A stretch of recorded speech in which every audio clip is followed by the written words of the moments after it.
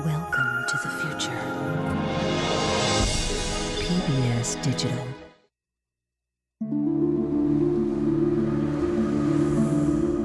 Sea monsters, the stuff of nightmares. But for cameraman Bob Cranston, they're almost an obsession. He dives into the depths of the open ocean to encounter a creature called the Humboldt squid. His fascination with these beasts will send him into distant waters, into the lives of a strange and alien clan.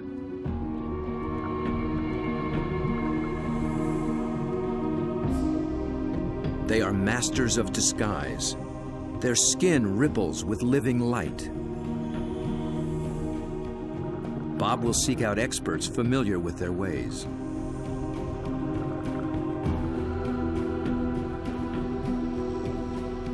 And he takes up a dangerous quest to connect with the fearsome Humboldt down in the dark.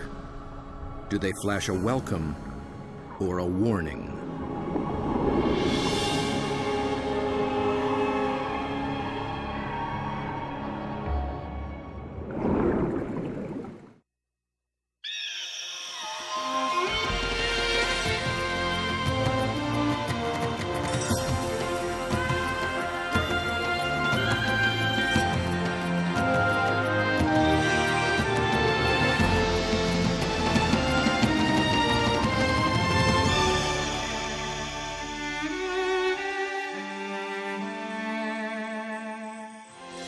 Major funding for nature is provided by Canon, dedicated to preserving the never-ending beauty of nature.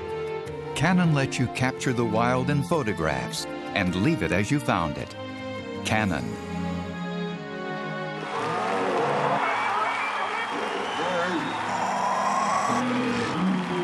And by the new Ford Escape Hybrid, appreciated by audiences everywhere. Ford, built for the road ahead. This program was made possible by contributions to your PBS station from viewers like you. Thank you.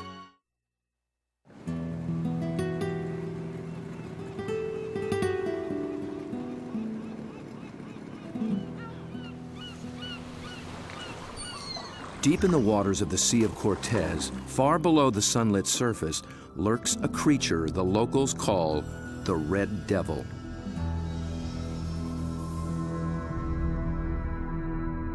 It is armed and dangerous. Its writhing limbs come equipped with 1,000 suckers, each full of flesh-tearing teeth. These devils come in the dark of night, rising from the abyss to within a few hundred feet of the surface. They are large, aggressive, in-your-face squid called the Humboldt. They're one of the most formidable predators in the ocean, and almost nothing is known about them.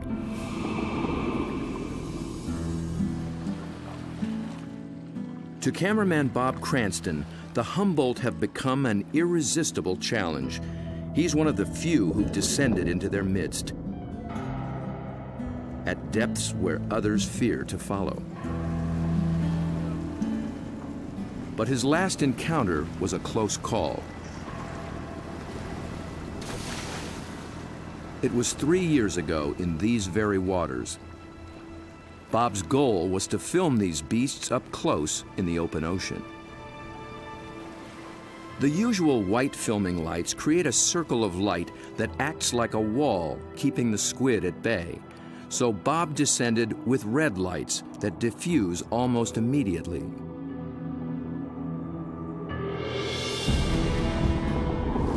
Suddenly, the squid were too close. For an instant, it seemed they would tear him apart.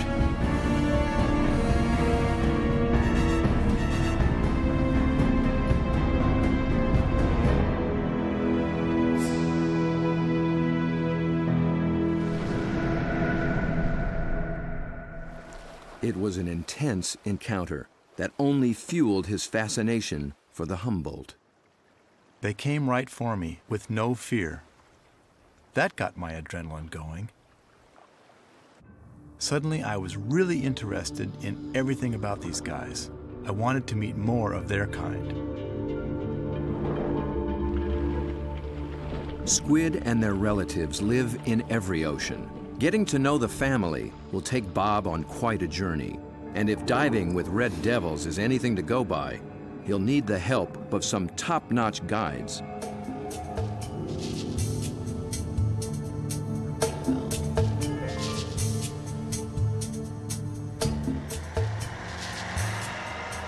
Bob begins his quest far to the north in the dark, cold waters of the Pacific Northwest.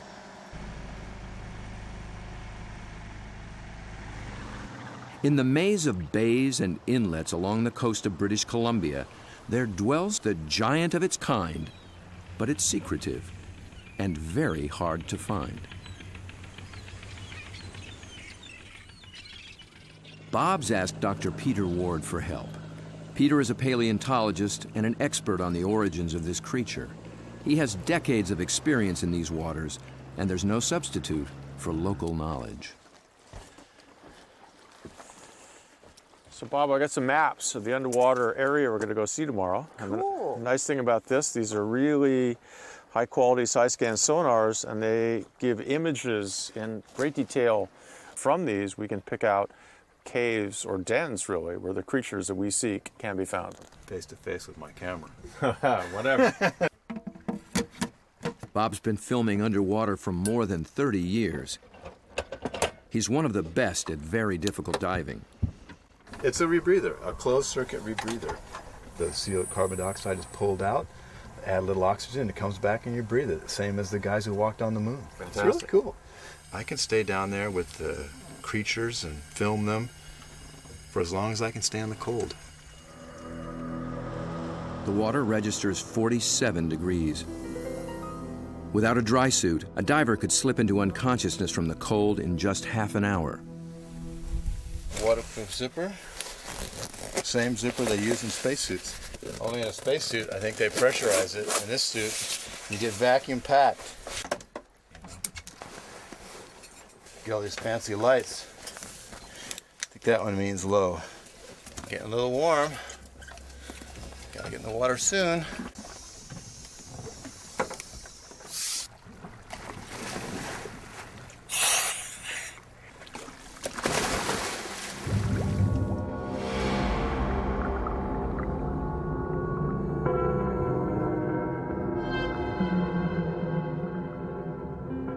These gloomy green depths are called the Emerald Sea, and although cold, they are rich in oxygen and nutrients. The combination allows creatures to reach enormous size. Down at 60 feet, Bob and Peter pick up a trail of broken and discarded shells, a dead giveaway. Something strong and very hungry has come this way, and often.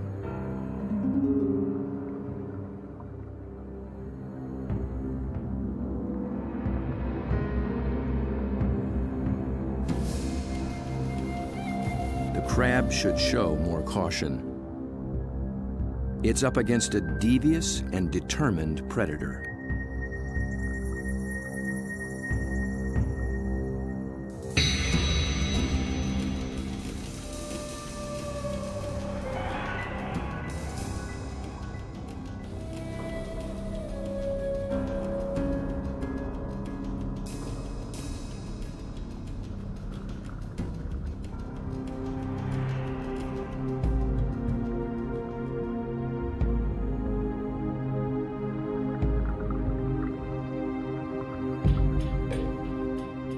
As Bob approaches, his quarry appears to have found him.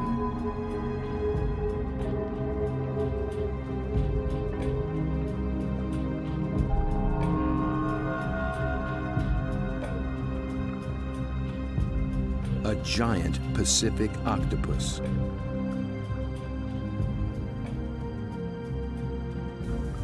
Eight arms of sinewy muscle lined with grasping suckers reach out and gently explore the strange intruder.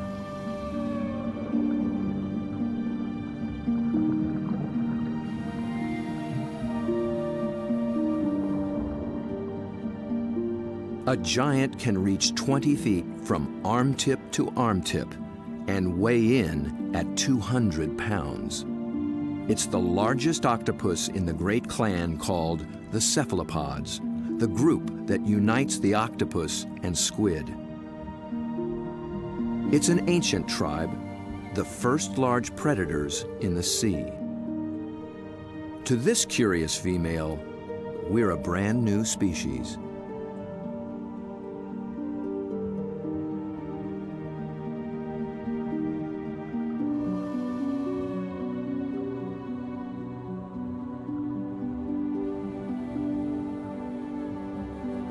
Cephalopod means head-footed, a good beginning in deciphering the octopus's amazing design. The head and body are encased in a large, soft sac, and the foot, derived from its distant relatives, the clams and snails, has become a siphon, a water jet to propel it in any direction.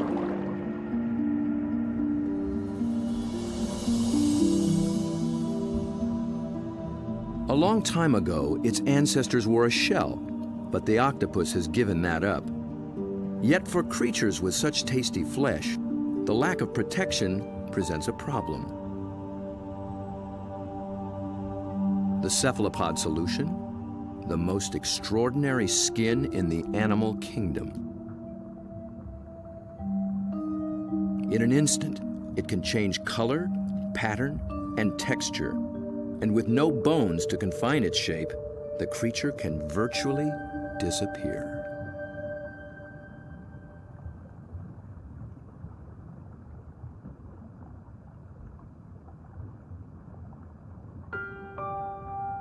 Another female lies sequestered in her den, tending to her brood of eggs. She lays up to 100,000 just once in her life. When they hatch, she will die.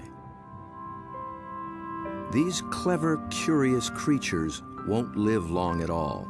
Their entire lifespan is no more than 3 or 4 years.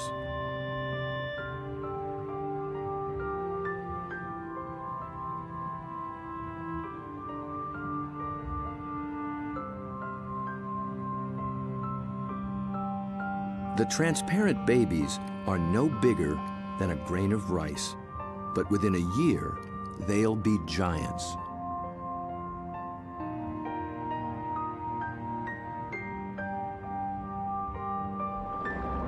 While the lives of these complex beings are all too brief, their line reaches back 500 million years, long before sharks began swimming the seas. This would be a great spot right in here. Peter Ward has spent 35 years delving into cephalopod family secrets. He's brought Bob to a special outcropping of rocks. They were once well submerged in a much warmer sea and still hold a record of that long ago time. Fossils are found in these rocks, fossils of relatives of the octopus, actually. They're called ammonites. And how old are they? 80 million years in age. 80 million years. That's true. That is old. Back in those days, cephalopods made beautiful curved shells. And if you dig long enough and hard enough, you can find some beautiful stuff. This is an ammonite. It's a fossil that is actually the direct ancestor of octopus. So this is an ancient cephalopod. It's related to the chambered nautilus. So the tentacles sat here and swam about. A shell is a mobile home and a defense against predators, but it's so cumbersome it makes swimming difficult. Of the almost 1,000 kinds of cephalopods alive today, only the nautilus still wears one.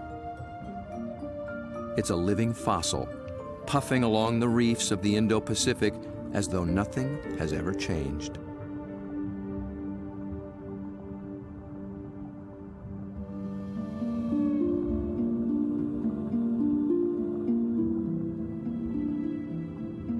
Bob returns for one last dive with the octopus.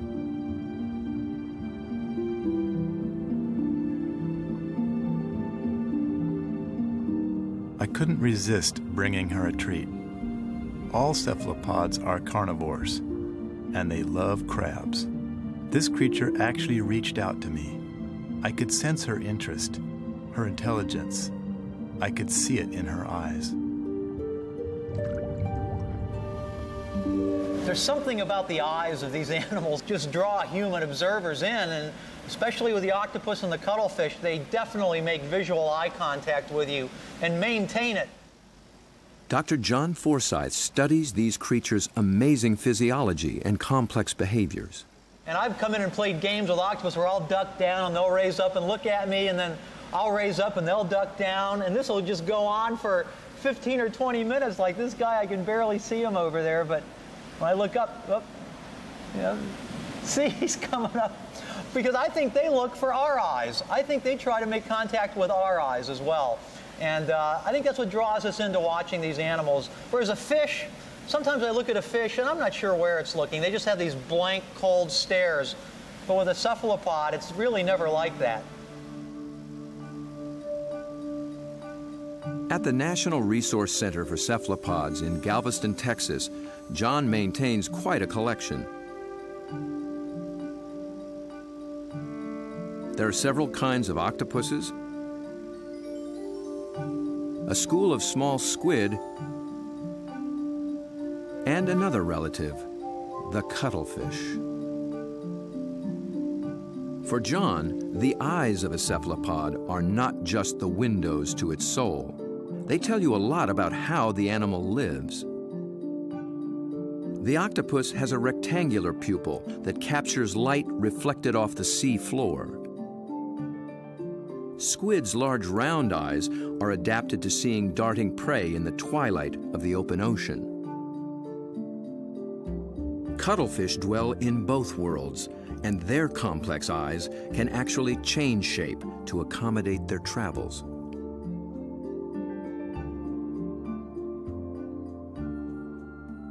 But it's not in their eerie eyes that cephalopods reveal their inner feelings. It's in their remarkable skin.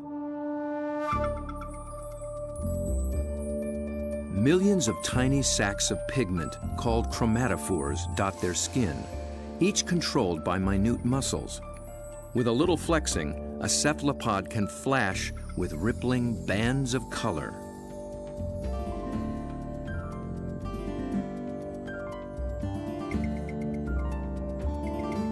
Any sort of excitement, danger, desire, aggression, passion, and their skin lights up.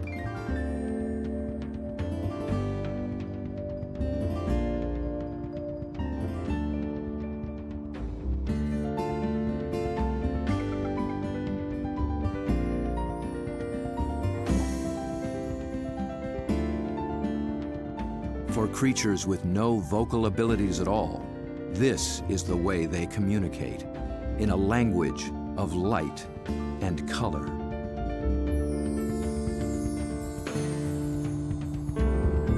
And like an octopus, a cuttlefish can transform its texture, matching its surroundings, hiding in plain sight.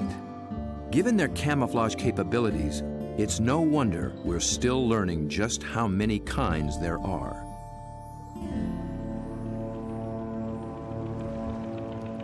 One of the hotspots for new discoveries is the narrow Lembah Strait off North Sulawesi in the island chain of Indonesia. It's a pretty scenic spot they've put out for this joint, isn't it? I mean, it's magical. John and Bob have come here looking for new species of cephalopods. It's a place primed for strange adaptations. In the shallow, warm water, light and temperatures remain constant, but the channels, inlets, bays, and lagoons create many small separate habitats, and that leads to high diversity. This is John's fourth trip to Lembah Strait, and each time something surprising turns up. He's brought Bob to a spot called Ritaklari, which in local slang means the muck.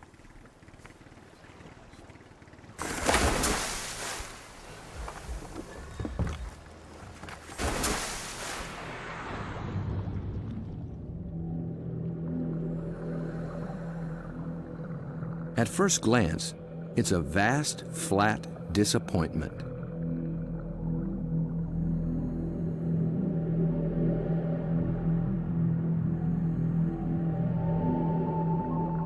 But wait here quietly, and a lot of what looks like sand begins looking back.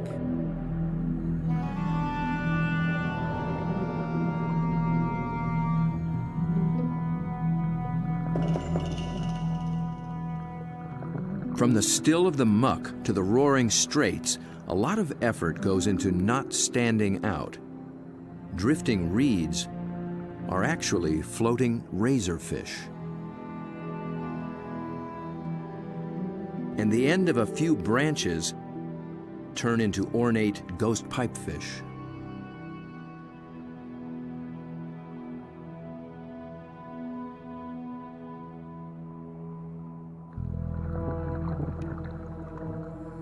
Out in the high-speed tides and swirling eddies, fish work hard to keep their footing, digging into the bottom with spine-like fins. But even creeping along on the seafloor, you still have to make a living.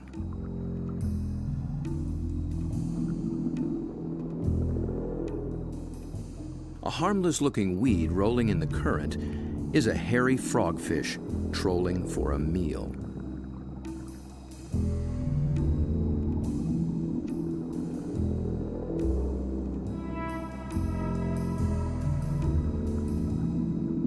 It comes equipped with its own strange lure.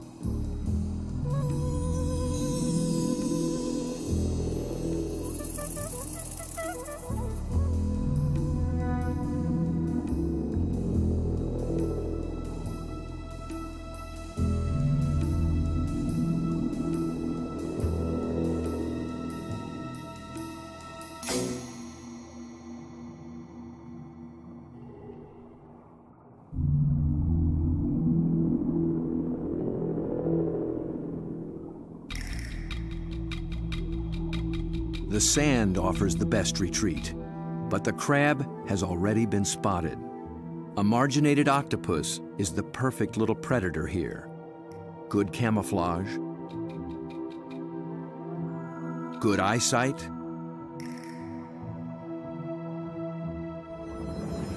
good grip.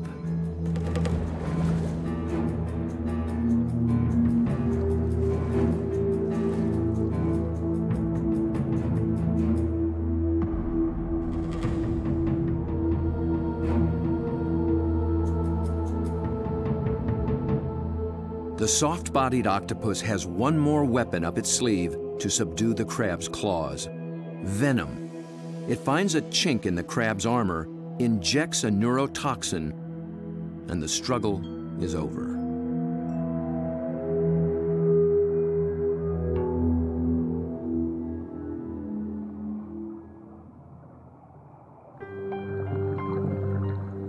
In such an open setting, the trick for every creature is to find some place to hide.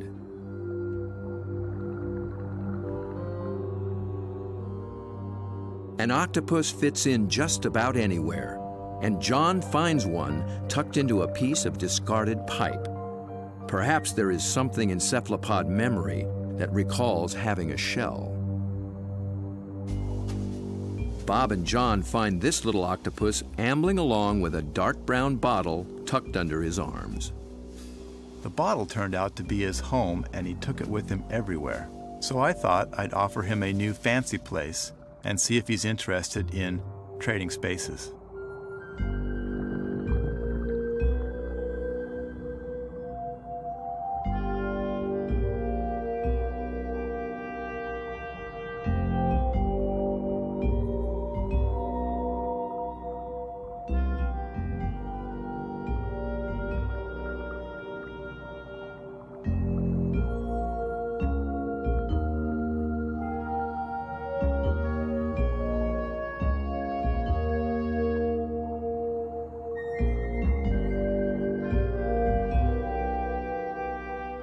I began to worry he might get confused by this clear glass and wouldn't remember how to get back out. But after a few minutes, he slipped through the opening and went straight back to his old brown bottle. He'd made his choice. I think the clear glass was a little too bright, and besides, there's no place like home. especially when you can take it with you.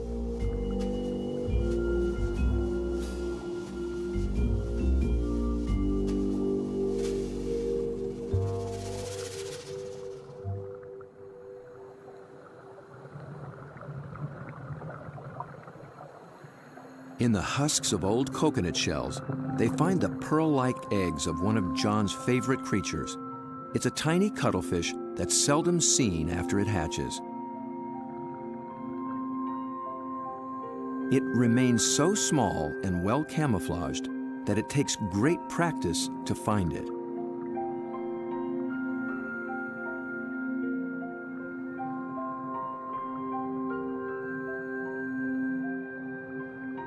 Down on the sea floor, it appears to walk across the bright stones, its rippling colors blending in and standing out.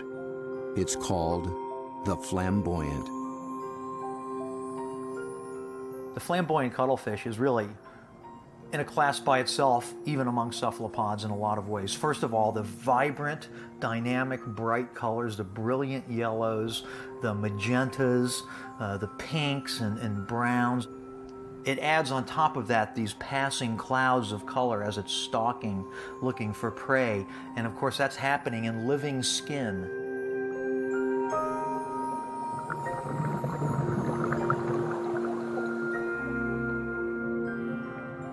A lot of these animals are surprisingly bold.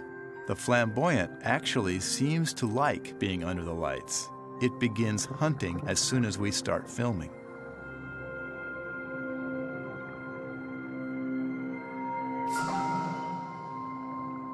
My video lights attract little shrimp and crustaceans. Perhaps the cuttlefish can even see better in the lights as well.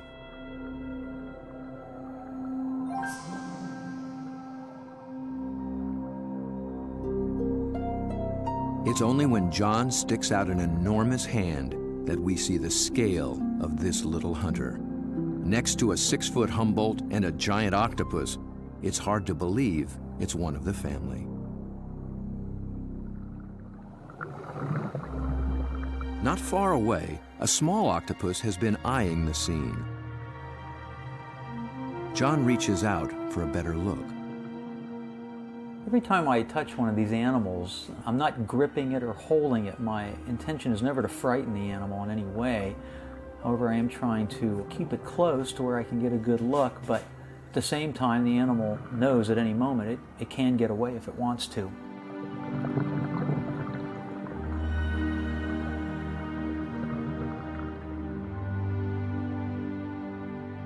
This octopus gets away all too soon.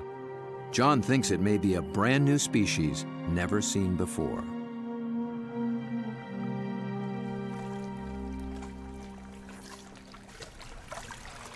I don't know, Bob. I'm not sure what that is, but it could be a new one. I think it could be a new species. I wasn't expecting to see that. It's not something you've seen before, huh? No, I'm not sure what that would be. It's a cool little critter. Oh, wild.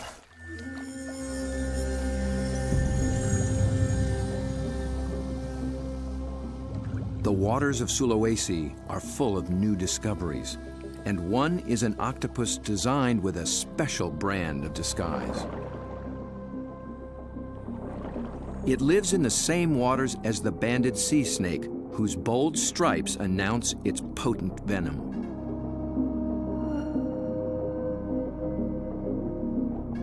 These are banded arms that can make the same impression.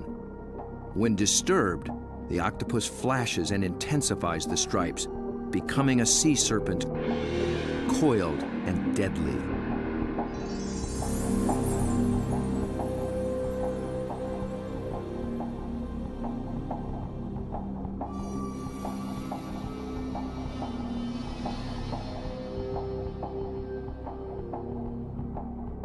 The creature has not yet been named by science, but it is known to be a fraud. It's a shy nocturnal octopus, and unlike the snake, its venom is virtually harmless. Its stripes are simply a ruse to intimidate would-be predators.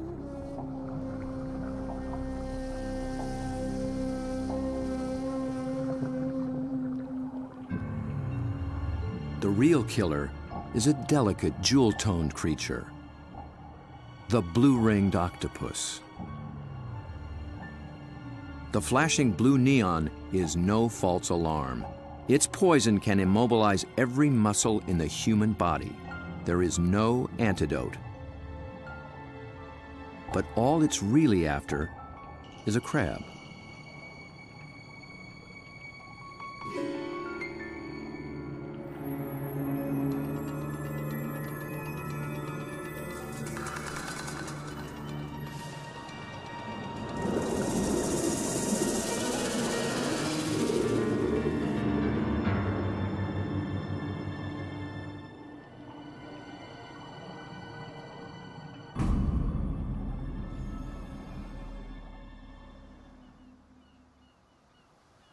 The blue-ringed is notorious along the coast of Australia, but it's one of Dr. Mark Norman's favorites. As curator of marine invertebrates at Museum Victoria, his fieldwork in all 7 seas has revolutionized what we know about cephalopods. It's really hard to estimate how many species of cephalopods, or in particular octopuses, we have worldwide, because we're still in the period of discovery. They thought there was about 100 species of octopus in the world, and we've found 150 new species in the last 10 years through the Indian and Pacific Oceans and Australia and up through Asia. And these groups of animals, it's not hard to find new species. Almost everything we touch is new.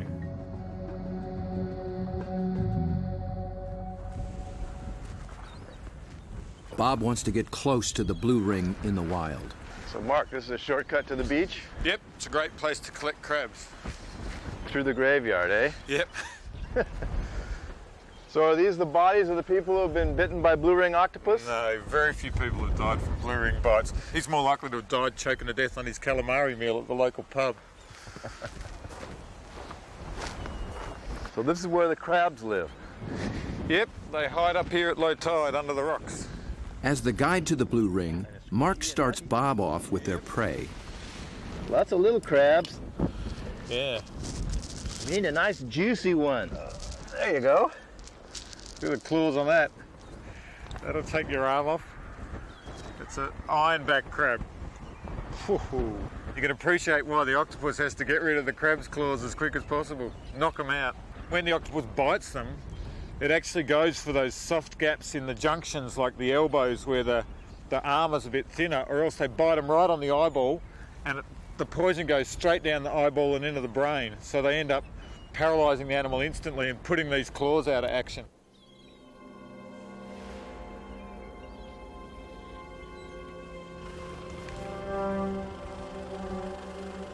The dive begins after dark, when blue rings are most active.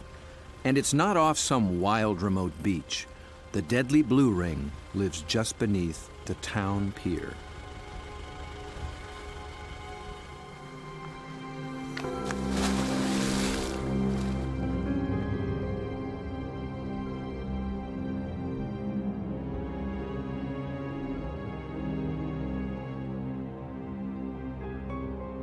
Blue ring octopus are an extremely venomous animal, and if I was to be bitten, I would probably be dead within 3 minutes. Your body would start stiffening up and you'd lose the capacity to breathe, you'd lose the capacity to wave or walk or run away, you'd run out of oxygen and you'd suffocate. But these little animals are really shy, really secretive, and the last thing they want to do is attack humans. They don't eat humans, they don't drag people out of their cars and drag them down the beach. They just feed on crabs. But tonight, not even a crab could catch its attention. This is a male, and he's just found a female. 2 wild blue rings are preparing to mate.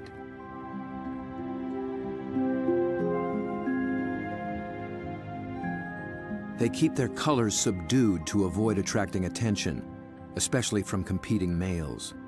No flashing their electric blue. A temporary aquarium helps Bob film what happens next.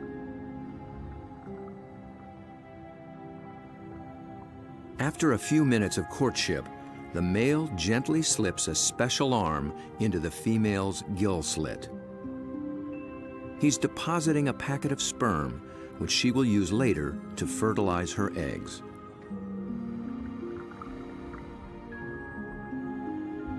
It's the end of their relationship, and most likely the end of his brief life. That was all he needed to accomplish. Just beneath the very same pier is another cephalopod almost never seen in shallow water. New research finds that they too pack a poisonous punch. But their bright little stripes have earned them a harmless nickname, the pajama squid. I think these cephalopods are the closest to the cartoon characters. Their little black and white suits and their little frilly lashes behind their eyes and the yellow on the top of the eyes. They're just straight out of a comic book.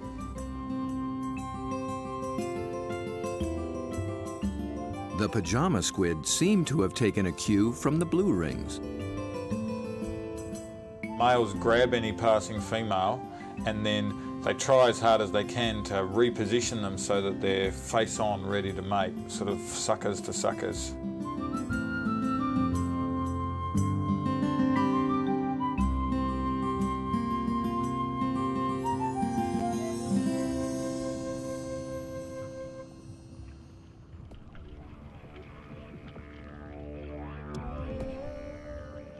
The mating season is also picking up off Australia's southwestern coast. In one small bay, giant cuttlefish have begun to assemble. They leave deep water and enter the shallows once a year for 3 to 4 weeks.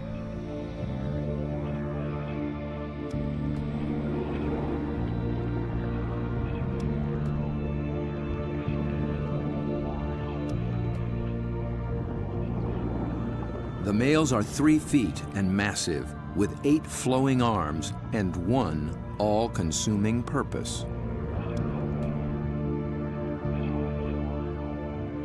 A much smaller female takes refuge in the rocks.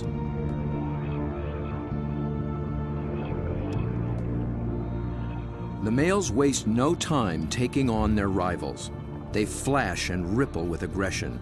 Their control is so subtle that they can isolate and flex just the flank facing the opposing male. The other flank communicates a solid, dependable side to any nearby female.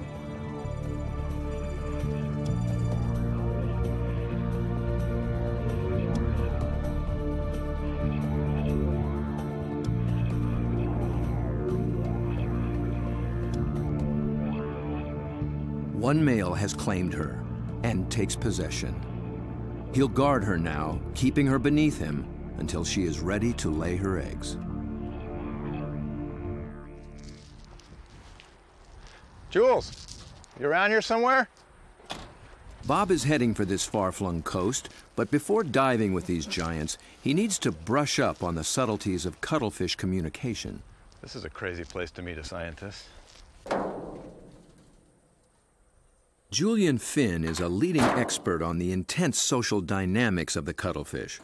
He comes to this junkyard to scrounge up special equipment for an interesting experiment.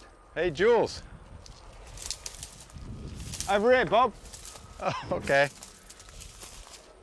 Oh, there you go. Yeah, it's You into old cars? Oh yeah, I love them. I got a number of old cars and plenty of treasures in this place. Cuttlefish speak a visual language, and Julian wants in on the conversation. Cars, but also got a few ideas about making something to use on these cuttlefish in Whyalla, trying to get a bit of a different shot. So Looks like junk to me. Meanwhile, the cuttlefish continue to gather.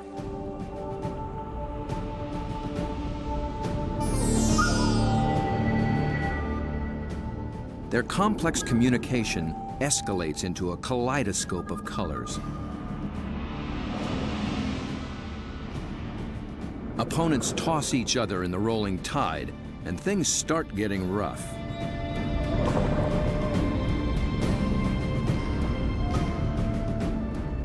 The violence can rip up their all-important skin, sabotaging a male's chance to impress and intimidate. And someone's nursing a torn-off tentacle.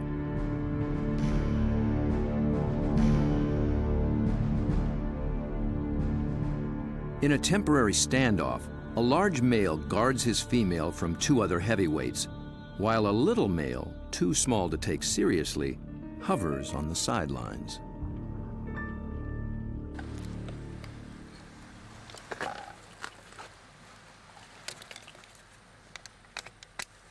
The two males on shore get set to join the fray. Well, here you go, Jules. I just wanted you to know that my camera's bigger than yours.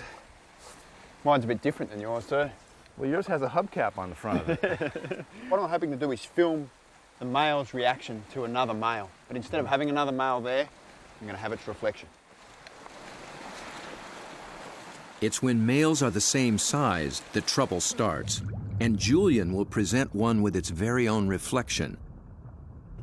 He's studying the displays and the intense competition. He intends to provoke a fight. He approaches a large male who immediately responds.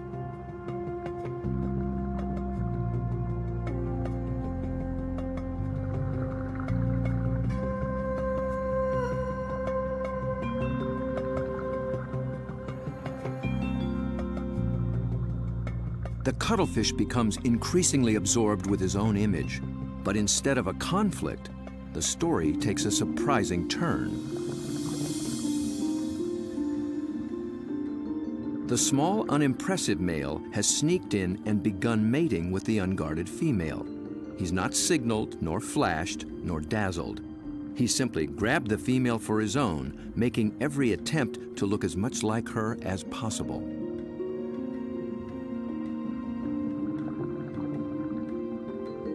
The aggressive male makes no headway with the mirror and finally moves off to resume his duties.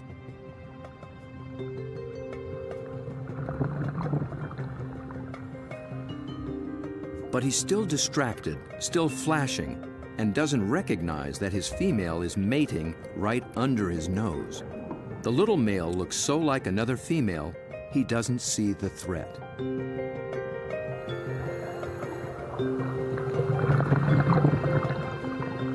At last, he senses something's wrong and moves in to reclaim his female.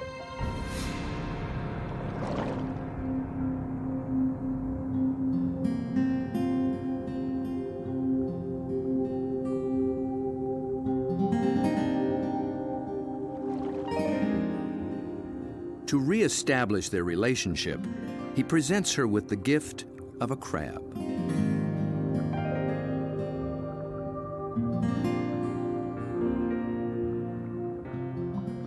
With so much going on in cuttlefish society, Julian will be experimenting for a long time to come.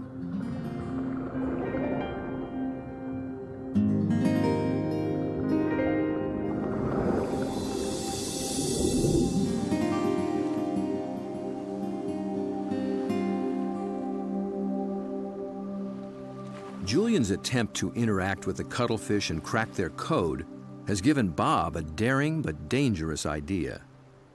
Deep in the waters of Mexico, the mighty Humboldt squid flash their own mysterious signals, and Bob is determined to dive with them again. He intends to engage these aggressive predators by imitating their behavior with a display all his own.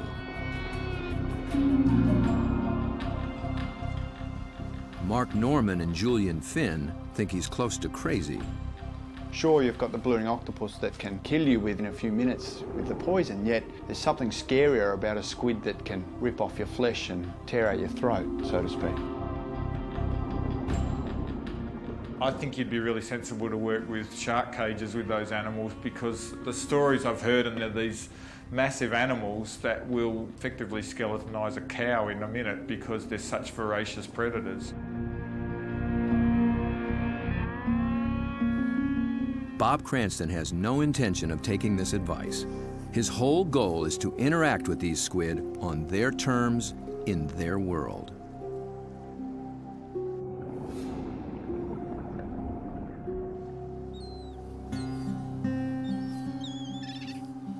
In the small town of Santa Rosalia, on the edge of the Sea of Cortez, being a fisherman takes a certain courage. lose people, you know, every other year somebody dies. I've had a friend that they found floating in the ocean last year. It's lucky they found him because, you know, they're carnivorous. They'll eat you. I mean, they will eat you. The squid will eat you. If you fall into the ocean, they'll get you with their tentacles, you'll drown, and then they'll, you know, all the rest of them will just eat you.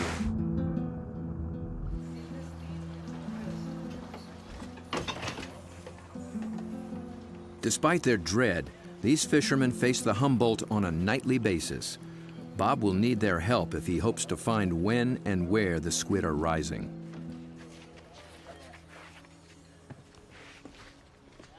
Alberto.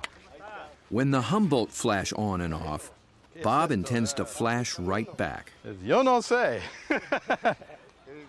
This is a flashlight, big flashlight for squid. We're gonna... Estos locos, see?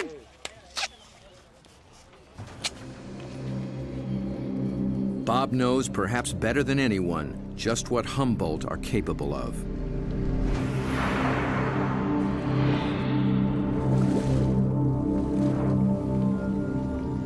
But it's not fear that he feels. It's an intense fascination for such alien creatures in a world so different from our own. For me, there's just something about these animals. Maybe it's because this type of diving in itself is a great challenge. It's hard to work at these depths. I've managed to go down and physically touch these fantastic creatures, but somehow they're the ones that have taken a hold of me.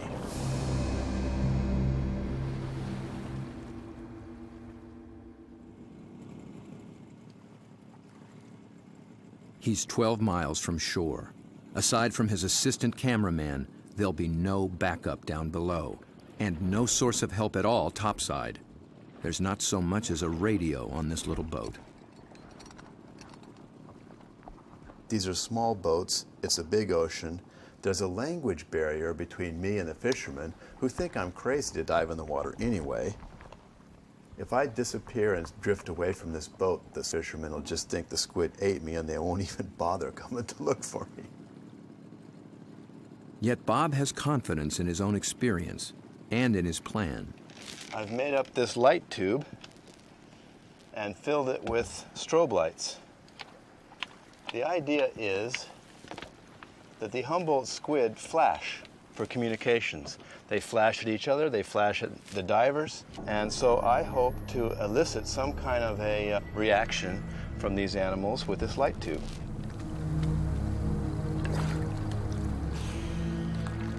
Beneath the boat lies 1,000 feet of open water and sea monsters.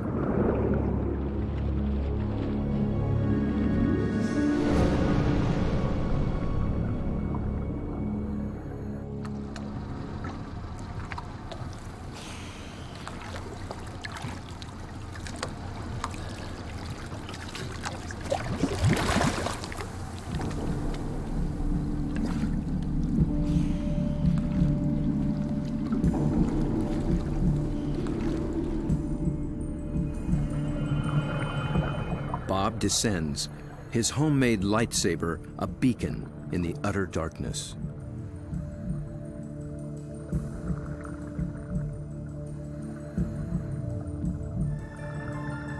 Right away, there's a complete surprise.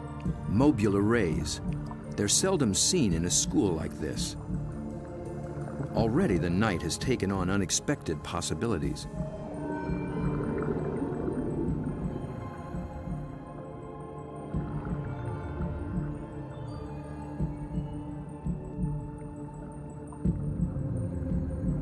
With his depth gauge reading 150 feet, Bob figures he's in squid waters. He powers up.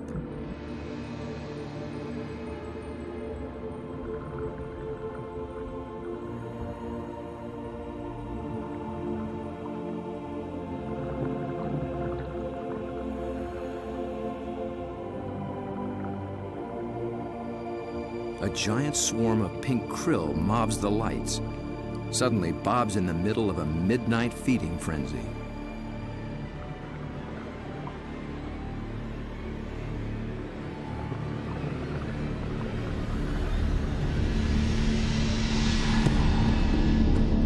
Then, rocketing up from below, Humboldt squid.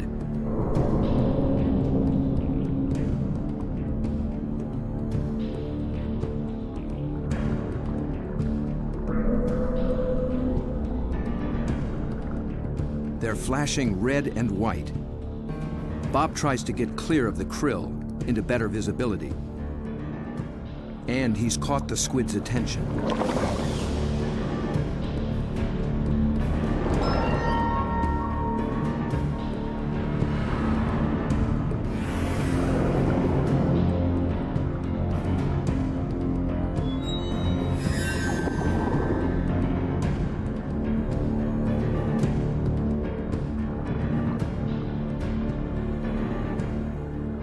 I'm transfixed by this enormous eye up from the deep. I can sense this creature thinking, but I can't imagine what.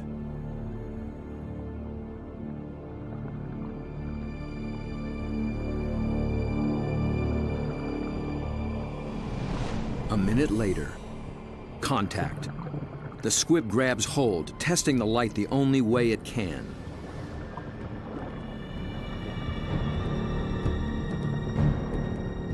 The feel of hard plastic must come as a surprise, and it circles me as though curious. Then, it comes back for more. This time, the aggression is gone. It just seems interested. Amazing.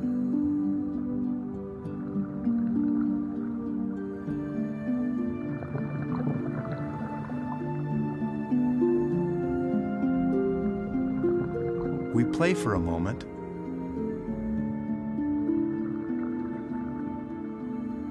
Then suddenly, it's over.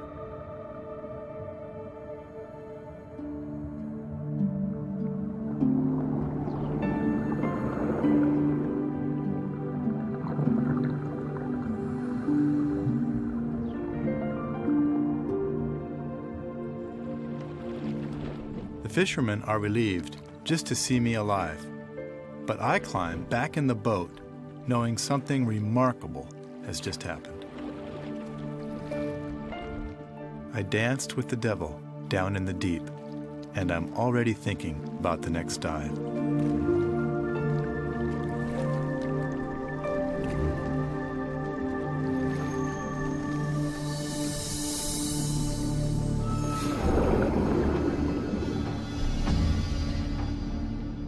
It's certain that Bob will return to dive again with the mysterious Humboldt, perhaps with a new strategy on how to make contact.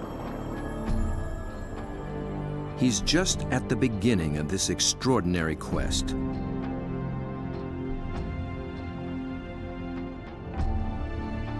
But who will he meet next time in the waters below? Friend or foe? Stay tuned for what's coming up next on Nature. But first,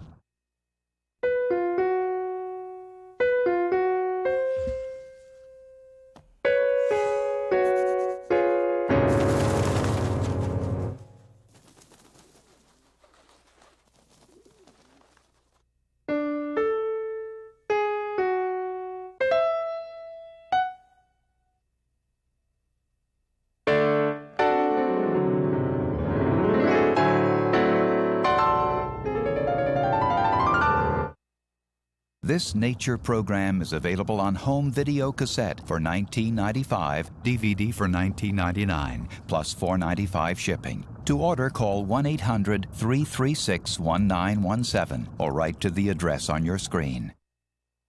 Major funding for Nature is provided by Canon, dedicated to preserving the never-ending beauty of nature. Canon lets you capture the wild in photographs and leave it as you found it. Canon.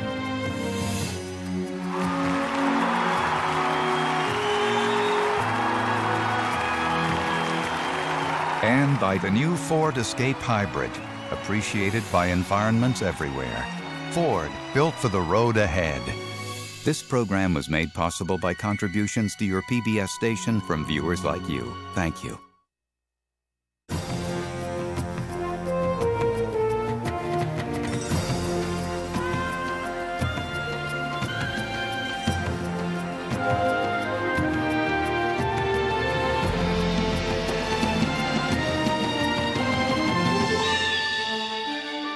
Next time on Nature, the Red Center, Australia's most forbidding landscape. Here, even the weather is lethal. But there is one who is built to contend, the red kangaroo.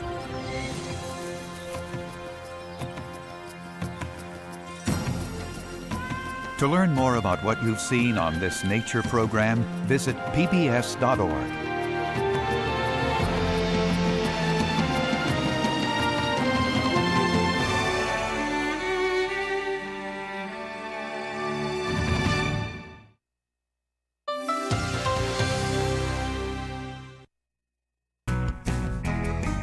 I am PBS,